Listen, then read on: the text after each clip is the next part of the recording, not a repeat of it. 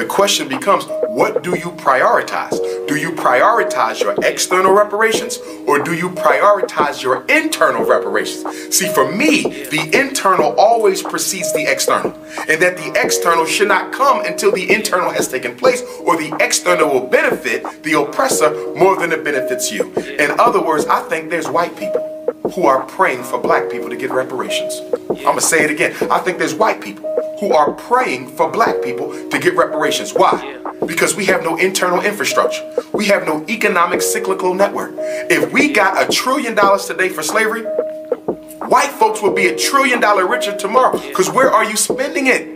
With white businesses, white restaurants, white hotels, the white airlines. You're buying homes from white realtors. So if you don't have an economic network to capture your money, it goes back to the people who gave it to you.